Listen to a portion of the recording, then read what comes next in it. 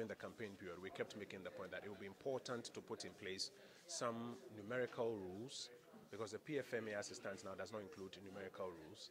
So it would be important to put in place some numerical rules, which are a way of tightening it, and then also to put in place a fiscal council that will ensure compliance through the normative approach, as was just outlined to all of us here. So we committed to it. Since we came to power, I know that there's a team that has been put together to do the necessary drafts of the amendments that we require to the PFMA.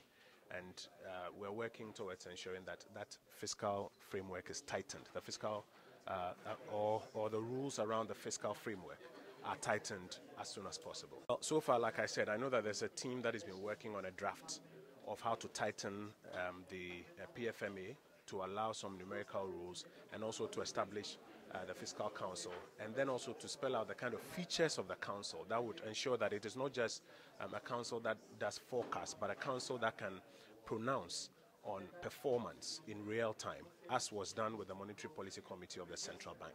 So far there's ongoing work behind the scenes, and we should see it should see the light of day sometime soon.